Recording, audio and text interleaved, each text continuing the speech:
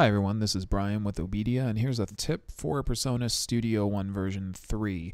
You may have noticed that in Studio One 3, the new plugins included with Studio One have these awesome little thumbnails that you can use to browse your plugins, but you'll also notice that a lot of your other plugins aren't going to have those thumbnails.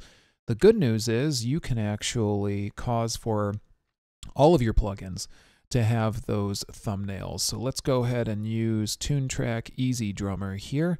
I'm going to add it to a track and go ahead and replace the instrument that I had on there. And then when Easy Drummer opens up, I'm going to first want to take a look at the interface inside of Easy Drummer. And I'm going to take a look right up here at this little arrow just to the right of the text that says Easy Drummer. Click on that. And from the pop down, I'm going to select Update Plugin Thumbnail.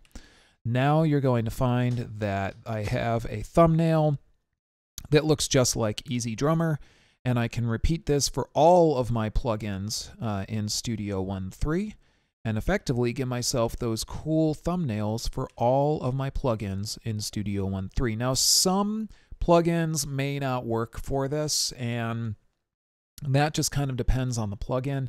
And so you'll want to experiment a little bit and see which plugins work for this and which ones do not. But from what I've seen so far, most plugins are working. So super easy trick and tip for you today in Studio One 3 from us here at OBEDIA. If you guys have any more questions, if you want to get to know Studio One 3, call us at OBEDIA. Work 7 days a week with a Studio One Pro just like myself. We will help you to get the most out of your PreSonus hardware and software because that's what we do best here at OBEDIA. As always, guys, I'm Brian with OBEDIA, and I look forward to talking to you soon. Have a great day. Happy music making to you, and take care.